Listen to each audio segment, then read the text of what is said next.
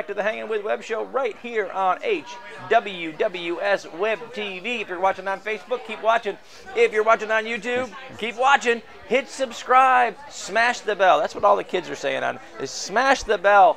Get notified. We have authors, artists, filmmakers, creative minds of all kinds right here on HWWS Web TV and the Hanging with Web show. I'm GW Pomichter. And you are in for a treat because we are hanging with author Gary Timbrell, the author of Lunar 3097, the AI Chronicles.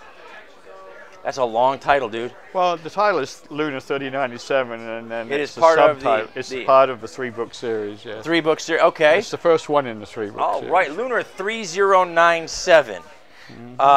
Gary, why don't we go ahead and we'll start by telling everybody. Give us the short book blurb from the back of the book. Give us, what is this 3097 about? It's based on the fact that places we want to go in space are so far away.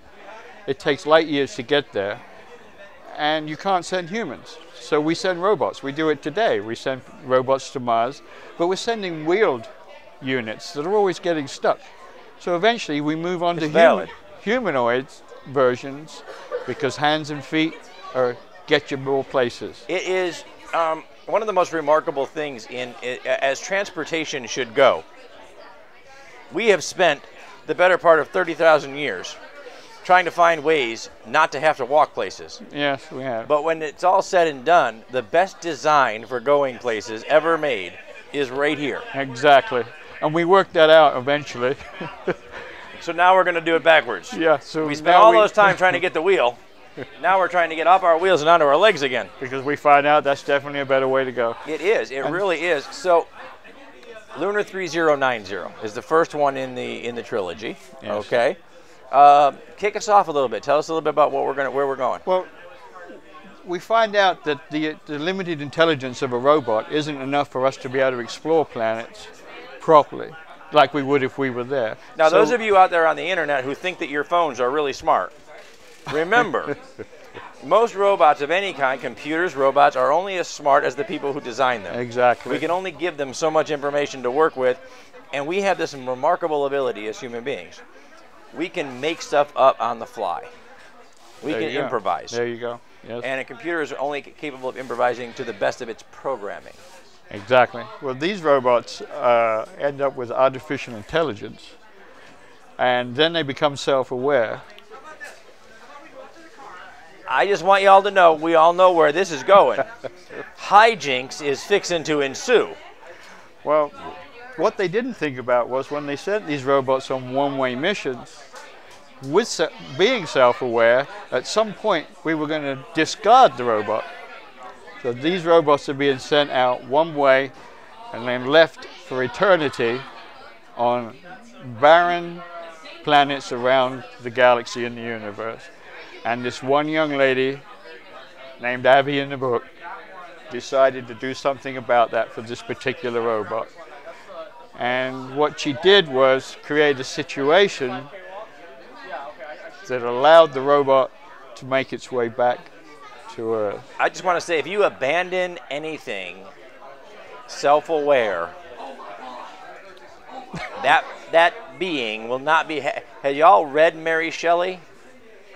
That being is never very happy when he comes home. That's part of the problem, but that's the second book. The first book is about how he gets home, how he starts to get home. Yeah. That's amazing, man. How long have you been writing, Gary? I've 3.5 years. 3.5 years. So, as a creator now, 3.5 years. What was the transition for you like from? What did you do before? Well, I still am an electrical engineer. Electrical engineer. Yeah. So when he talks about robots, he knows stuff. Yeah, I know a little bit about them, but he fixed my mic earlier, so he's doing all right. So electrical engineer, which is that's a hard science in every way, in every definition. It's a beautiful science. It is. Now you come over here. The creative arts is a very soft science. Mm-hmm. What was that transition like for you? How's that been?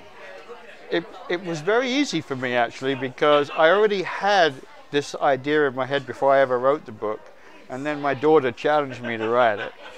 And after the 5th chapter, I handed her the book, or I handed the chapter. I said, "See, I told you anybody could write this." And she said, "Well, that's not a book, Dad. That's just 5 chapters." Oh. So it took me a year to finish it.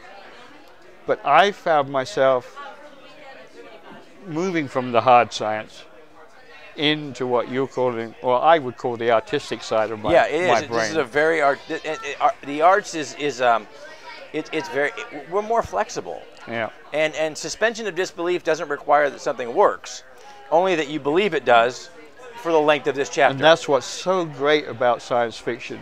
You can make something up, and people have to believe it. Yeah, if they can suspend their disbelief for just the length of that chapter or the length of that book, that's right. then you've done your job. And writing science fiction, though, coming from a hard science background, did that feel like it made it easier for you to write these characters, some of it was came easily, but other parts, I've been watching science fiction obviously my entire life, so I notice things all the time that when they get it wrong, you're the first one that you're like, that wouldn't happen. And now I'm hoping people don't do that with my work, because you're going to get everything wrong, especially the first book you write, because you can never think through enough to be able to cover every avenue that they can. I'll tell you, and the fans and the readers, they know. They do. Yeah. And they know obscure things that you didn't think they knew.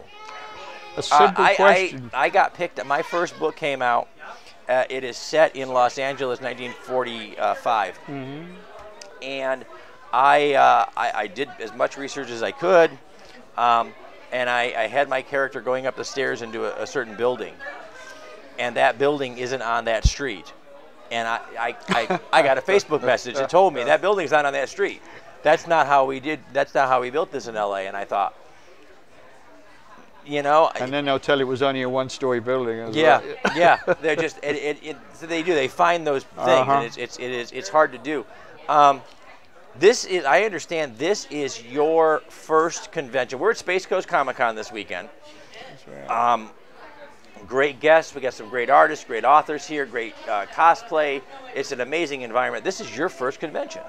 Yes, it is. Yes. Now, first convention as an author, or first convention period? Well, I've been to one small one with my daughter about 3 or 4 years ago, a Doctor Who convention. Okay. And other than that, this is the first actual convention I've been to. Wow. Especially trying to promote myself, which I find very difficult. Welcome to an amazing community. Yes. What do you think so far? How you doing? It's a culture shock. Yeah. It's a lot more cohesive than I expected. I expected to see little groups of people, but they all seem to grow together and go together. You'll see Batman and standing next to Superman, and they're getting along fine. Yeah. This is an amazing environment in that when you're here, you'll see a stormtrooper standing next to a Starfleet officer standing next to Doctor Who.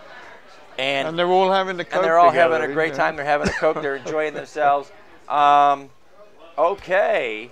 I like this question. We always get questions from behind the camera in case you and I get too busy chatting. Oh, okay. So she sends us some questions. She wants us to talk business. I don't know what's wrong with her. Yeah. So, you're an electrical engineer. Would you consider building a robot yourself? Have you done any robotic work? I actually have a robot under construction to go with the book selling of the Raider 2, which is the main character in the book. You're building your main character. Yes. That's cool. Yes. That's something that not a lot of writers can do. I have to build for Cosplay Michael, and I can tell you, I can't work with craft foam. So actually building an actual robot that's pretty impressive. Yeah, he won't be moving. He'll just twisting and motion under motion sensors. So that's pretty cool. And I have a couple of lines, but other than that, to build a natural robot, I don't have the time to finish writing the second book, let alone build a real one. So. There you go. Now, what's the second book called? It's going to be called Coming Home. Coming Home. All right. Not any better than that, huh? So, first convention. First convention. Meeting a lot of people? I have met an amazing amount of people, and I've got some contacts. I would recommend this to anybody that's starting out in this area and writing books especially, because it's so hard to get a start and find the right people to talk to. And since I've been here, I've had 5 people now that have come up to me, and just things they've said and they've done, and all the way to this point we're at right here. I wouldn't have had any of this without I had come here. This is a wonderful convention. This is a great environment, and like you said, when you first come, your first time, you kind of expect that there's going to be these little groups and little. Yeah. But honestly, this is we call this our con family, because we only see most of these people at conventions about 6 times a year. And every time is like going home. It's like going to a family reunion. It's wonderful. Welcome to the community. Thank truly. you. Welcome Thank you as a writer to the community. Thank you. Having been a writer myself now, a fiction writer myself now for about 5 years. It's an amazing community to be a part of. It is wonderful to get tips and tricks and advice from the other writers. It's priceless. You were introduced to us by, of course, Gary Rowan, That's right. who himself is a fantastic reviewer Who I and met author. here today for the first time. That is fantastic. Gary's an awesome guy. Guys, we have got to wrap it up because apparently we've been chatting, and she gets upset when we're chatting. So we're going to wrap it up. We're going to say thank you to our partners and our friends at Famous Faces and Funnies, Josh Bauer, for all the art that's on the set this weekend. It comes from J. Bauer Art. Space Coast Comics and Space Coast Comic Con. Hearts Helping Others of Central Florida. That's families helping other families throughout Central Florida. Brevard Film and Talent. We see Sandy Granger in the house here at Space Coast Comic Con. Brevard Film and Talent for helping me become some kind of a filmmaker. Don't leave a comment on that. I don't want to know what you think of my filmmaking. I'm a decent interviewer. I'm a good journalist. I want to thank our friends at Mommy and G Creations for all of our merch needs, and NSC Live TV, as well as Screech Dragon Games. Thank you to all of our partners and friends out there. Thank you for you watching this video. We've been hanging out with author Gary Timbrell. Check out Lunar 3097, the first in the AI Chronicles. Links are down below in the description, guys. Click on them. Go buy a book, all right? Support the indie artist community. Remember, log on, tune in, and see who we're hanging with next.